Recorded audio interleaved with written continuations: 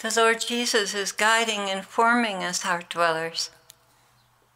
May we receive his wisdom and patience with gratitude and perseverance. Carol and I had a conversation about the continuing stability of the world despite threats from wars and rumors of wars. The Lord has told us, minute by minute, but it is dragging on. Things ramp up and it looks like war is about to erupt. Then things cool off. No war yet. And though we prayed for mercy, we didn't expect mercy. Carol was asking the Lord if he would keep us here until Trump was in office, and he began speaking to her. I do not want you to fear or relax the vigil of prayer, and this tension of wondering will help you. Do not relax into thinking you may yet have another 4 months. Oh, how foolish we are, guys. Oh, how foolish we are. Here is mercy, a reprieve, nations backing down again. Each time they ramp up right to the edge and then they back down again. But the Lord continues to keep us on the edge. Lord, truly, what is going on and what do I tell them? I heard his voice immediately. Tell them I am waiting. There is a groundswell of conversions going on in this moment as countries are waking up to the agenda of the New World Order. There are pockets of conversions going on that are beginning to swell and take with them those around them. As this is happening, it is not the time for any dramatic change. I have told you, you would have peace, that you have done all you could when the time came. Have you had this peace, Claire? No, Lord. In fact, I've made a mental note. I have not had this peace. The world is beginning to see that politics without God are more entrapping than politics with God. President Putin has been better to his people than President Obama. Waking up from communism and embracing the moral standards of the faith, protecting the concept of family, nurturing her people, giving the poor opportunities, building bunkers for her population, preventing Sharia law, while Obama is counting on the decimation of the masses without protection from nuclear war, and allowing America's laws to be changed by Muslims. Lord, I don't understand. You have said this was scripted, yet Putin's spoken agendas are far different than Obama's. I don't get it. I have told you before, dear one, President Putin is not a free agent. If he were, things would be different. The overthrow of the elite is the next thing on my agenda. As the peoples of the world wake up to the manipulation, slaughter, and total disregard for the lives of the common man, as they wake up, they can and will overthrow this evil force. More and more from higher levels are falling out of agreement with the plans to annihilate the populations of the world. More and more in the very high levels are beginning to see what they have planned to end others will in fact be their own demise. This is the effect of your prayers. As we stay on the edge of our seats, interceding, massive movements are beginning to emerge. Those who were with the agenda are turning away and joining others in a counter-movement. I asked him, does this mean the whole world will convert? I wish, he said wistfully. There are still plenty with controlling, greedy agendas, completely in league with the devil. It will be a battle, a big battle. But I am with those who are with me. Though they be outnumbered, I am on their side, doing things that will give them an advantage over their enemies. I am for what is right and good. I am for a people who are fully awake to their sins and know they have opened the door to this oppression by their worldliness. They have only to repent and pay attention to me, and what is really going on. Your world has been so consumed with capitalism and acquisition, they sided with whoever could give them the most bang for their buck, as the idiom goes. Now they are seeing how counterproductive that actually is playing out to be. In short, they are waking up to their insatiable lust for power and wealth, and seeing that what lies before them is a wasteland of their indifference, created by manipulation and greed. Give me my candy and I'll vote for you. While secular humanism, which holds to the ideals of Satanism, has won over the minds of leaders in the past, they are now seeing the continuing opportunity for a one-world dictator is very dangerous. At this point, my eyes were starting to close involuntarily, and I said, Lord, I'm so tired. He answered me, this is a good start on the message. Go to bed. That was around 2 in the morning. An hour later, I'm back and bushy-tailed. I began to discern and double-check discernment on the first half of this message. I've been feeling a little torn between what is happening in the political world that might impact the salvation of souls and the continuing word of the Lord that it could begin at any moment. That seems so counterproductive to getting Mr. Trump in office. I received the confirmation I was looking for that the first part of this message is indeed Jesus speaking to me. You know, I worry because I know my pride. Sometimes he has to discipline my pride by letting me fail in discernment. So I'm trying to be very careful.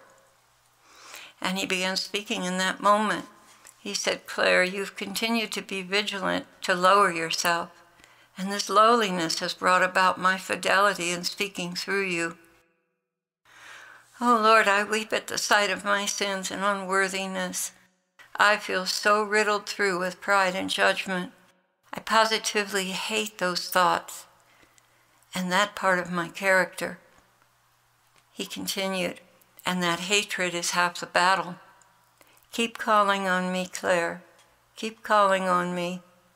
Your continuing prayers to be lower and lower keep me coming back and fine-tuning you.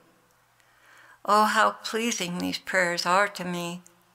If only my people knew how powerful meekness is before me and the citizens of heaven. Lord, I want to be little. Please keep helping me to be little. And I miss our times together, Jesus. I miss you. I said this because lately I've grown a little tired with my wonderful worship list and felt the need for what I call sacred silence and just being still before him. So I haven't had the kind of worship experiences that include music. I have preferred the silence. And Jesus has begun speaking to me immediately, so I didn't really get to dwell in his presence and worship him. Just after I said this, I began to feel my head resting against his warm shoulder, and the sweetness of his presence drew me up and out of myself into his tender love. He said, we need this, Claire. You need this, and I need this. Truly, we have needed this kind of time together. But now in this moment, all I can do is bask in his presence in total silence. No music or worship with words, per se. Just the overwhelming sweetness and security of his arms, and my longing to shower him with my gratitude. There is nothing this world has that can even begin to compare with truly loving God. Well, as I entered deeper and deeper into this sacred silence, my body relaxed, and I began to feel insecure sitting in a chair. So I went to lay down, my head still resting over his heart. Ezekiel is so sweet. He always honors that. And if I start to get distracted, he said, isn't the Lord present to you right now? Don't get distracted. So as I lay there with my head on his shoulder, my mind would wander in and out of his presence, drawn away by silly distractions of the world, silly concerns, thorns actually, and somehow he would draw me back to that very pure place over his heart. Finally, I was so relaxed I fell asleep. I awoke at 4 and realized I was much too tired to keep going. So here I am, 12 o'clock in the afternoon the next day, wanting very much to hear what else he has to say and get it to you, my dear heart-dwelling family. This brings me to the struggle I've had lately. Now, I'm going to ask you all to pay particular attention to my words and read the transcript of this when Carol gets it up, because if you don't pay really close attention to every word, you're going to misunderstand what I'm saying and go off in the wrong direction. I've been perplexed by the Lord's absolute insistence on intercession as though the world was ending tomorrow, and yet the continued waiting. I know he said minute by minute, but lately I've been feeling that minute by minute is being extended, and I haven't had the peace he spoke of several months ago. At that time, he said something to the effect of, "You will know it is time because you will feel you've done everything that was yours to do, and you will have great peace." I know what great peace feels like. There's a sense of finality and accomplishment where you can finally let it go and rest in his pleasure that you finished the work given you. I don't feel that, dear friends. Rather, I'm feeling, come on, let's get on with it, let's finish up. Well, this whole idea of minute by minute waiting doesn't exactly make sense to me in light of the world situation. I really believe Mr. Trump is being raised up by God. I really feel that the tide is turning against the elite, and I, in my foolish human reasoning, totally ignorant, mind you, really can't make these two puzzle pieces quite fit together. So I'm going back to the conversation I had with Carol, and basically, he said he wants all of us on the edge of our seats, waiting for him, but pressing in with intercession for the world. And he's allowing us to feel this urgent calling because he's ramping us up in prayer. Heart dwellers, our prayers combined with others are making a difference. If he were to tell us that the rapture was far off, would we be praying this way with so much passion and intensity? Well, no, I wouldn't be. I'd be more focused on working and even having a little tiny bit of recreation, like an innocent movie once every 2 weeks. But he has kept us busy nearly every moment of the day. Now, being totally transparent with you all, because I really want you to get it, I think to myself, well, one of our listeners told us of a certain popular visionary that said the rapture was more than a decade away. So I'm thinking to myself, well, what's up with this? Do I have it all wrong? Because it hasn't happened yet. And Jesus says any minute. Then I look at Israeli News Live, which maybe I shouldn't look at. Not sure on this one, guys. I don't look at any other news sites at all. But I think I might be skating near the edge here. And the Lord addressed this confusion of mine by fears about myself and hearing Jesus, and Jesus only, clearly. And he did it through the Bible promises. When I asked him about Israeli News Live and if I should share one of their videos, I opened to marriage. And this line stood out. Drink waters from your own cistern, flowing waters from your own well. That's Proverbs 5:15. And this has always meant don't drink from other sources. That's the history on that scripture verse. I truly got it in that moment. Jesus has assembled a group here, a group of heart dwellers who love to rest in his heart. He's forming us in a very specific way, unique to us. And the way in which he's leading us is not just prophetic, but intensely focused on preparing us with the virtues he loves in his bride.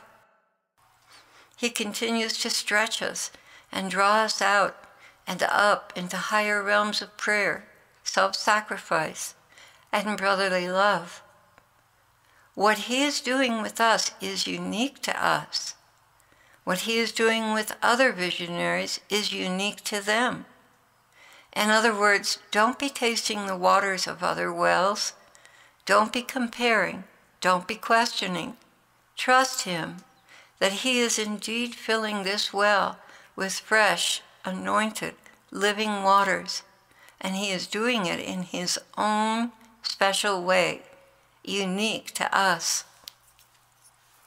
One thing I do know about myself is that I don't get really serious unless the situations around me get really serious. Then I buckle down. I think that's probably human nature, though. And Jesus is getting us to buckle down and expand our horizons. He's taking us into new realms of our own particular crosses, in love, prayer, and sacrifice. Places where before we tended towards indifference, but now we hurt intensely for those destined for hell. As we continue to pray, not only are we growing, but a grassroots movement is beginning to emerge against Satan's plan for the nations. What wonderful fruit from our prayers this is. Of course, not only our prayers, but others as well. Still, we can see with this little well, the Lord is forming us and changing the world, and he's doing it in his own way, imparting understanding to us little by little in a specific way, intended for his heart dwellers and the plans he has for us, now and in eternity. So just to be sure, I didn't say the rapture was years or decades off, as some say it is. Rather, I said the Lord wants us on the edge of our seats, putting forth all our best efforts to finish our assignments and pray passionately for those we do not even know, even the nations who are considered our enemies, and pray as if it were all going to end tomorrow. And at this point I asked the Lord, do you have anything to add, Jesus? And he said, my brides, it is just as she has said. Again, she has spoken my heart to you.